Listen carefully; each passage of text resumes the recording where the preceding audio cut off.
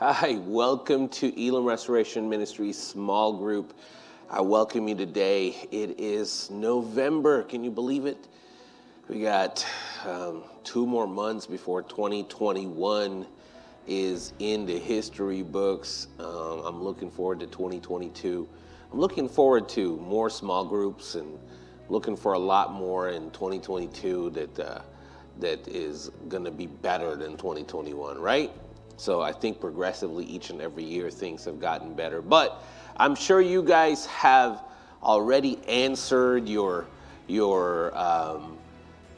icebreaker question, so I'm going to answer it. Honestly, I think like the drop dead thing is like November 1st. Like, I don't know.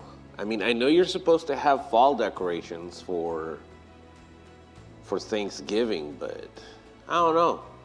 I feel like you need to have Christmas decorations on longer. At least start it that way. Anyway, I wanted to get you guys started on our study today. I'm sure you guys have some great answers. We recently had an issue at my own house because I started to throw away all the fall decorations. You know, because we got like real pumpkins and stuff like that, and apparently that's not copacetic.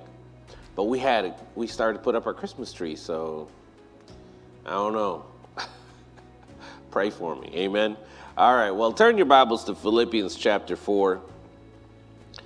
We're going to start with verse 4, and it says, "Rejoice in the Lord always.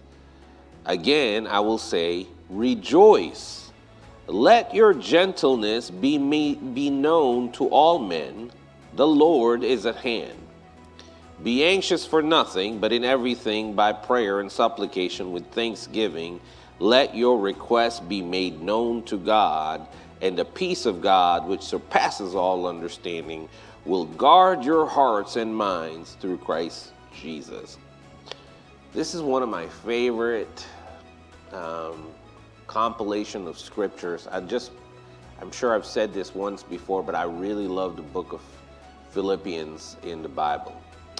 It comes with a long storied history of how the whole entire church began and so forth and so on. But I want to make sure you know that just a little bit of a background, that Paul wrote this while he is in Mamertine prison in Rome.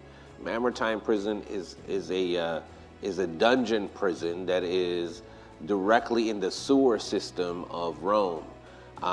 There is a popular belief and study that Paul was actually in the actual sewers, chained, with literally, waist high of human waste, and for the majority of the time that he was there.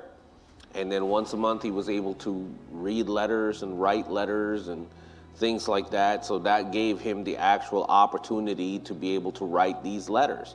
But it takes a lot to be in that kind of situation and say, "Rejoice in the Lord always. Again, I say rejoice." And he put an exclamation point.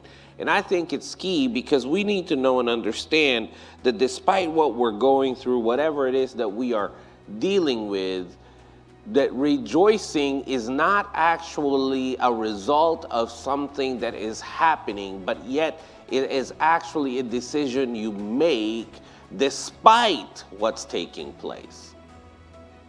And in this particular situation, if you read prior to it, the whole entire church is on an uproar because of a certain divide between two people. They're having to deal with some sort of division in the church, and so Paul has given them an advice and saying, "Rejoice in the Lord always, and again I say, rejoice." That is a decision to make. To rejoice. Then the next thing that he said was, "Let your gentleness be made known to all men. The Lord is at hand."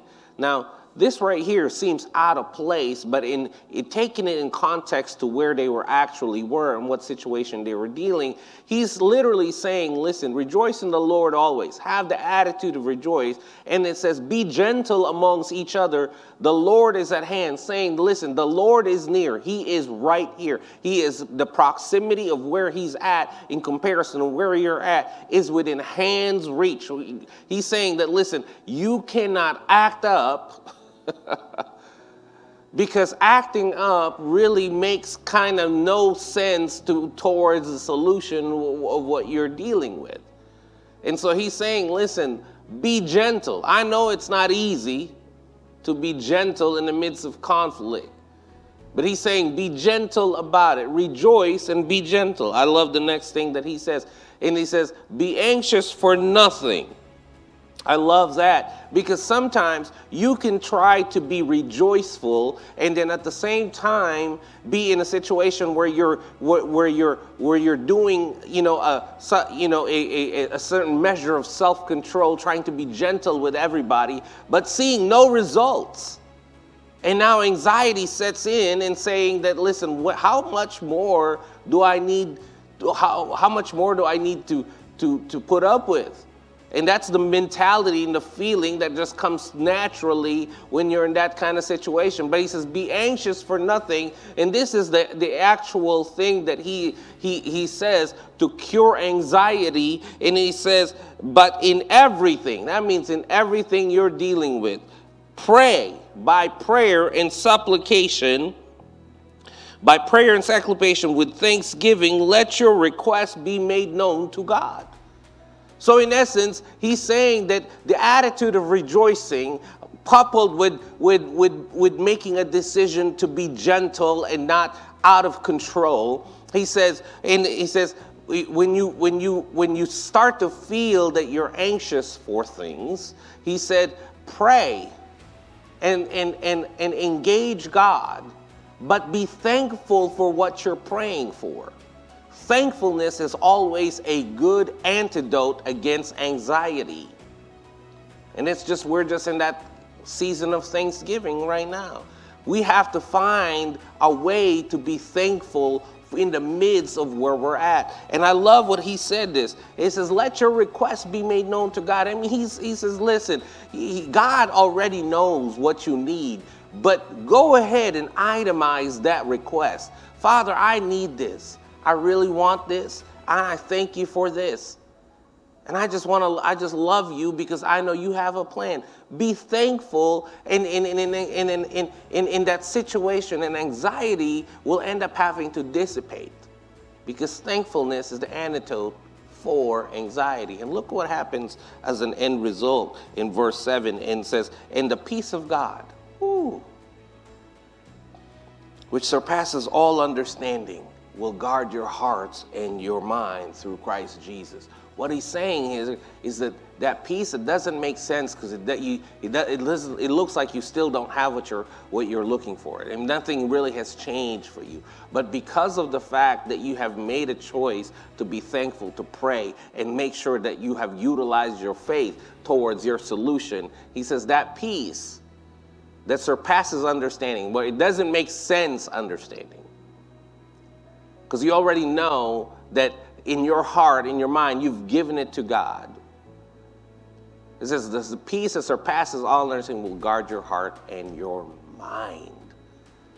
Isn't that what anxiety deals with right now, is your heart and your mind? And it says, listen, if you are thankful in that situation, if you've made a choice to rejoice and be gentle and pray and be thankful that whatever it is that you're asking God for, whatever that isn't happening yet, that peace, like I said, it's already happened, will engulf your heart and your mind. Amen? So today I wanted you guys to have this conversation regarding being thankful and making sure that, listen, you know what, it might not be perfect, but I thank God for what is right. Amen? Amen. Well, enjoy your time of discussion. I do want to encourage you that we are having a get-together here at church for all the small group members.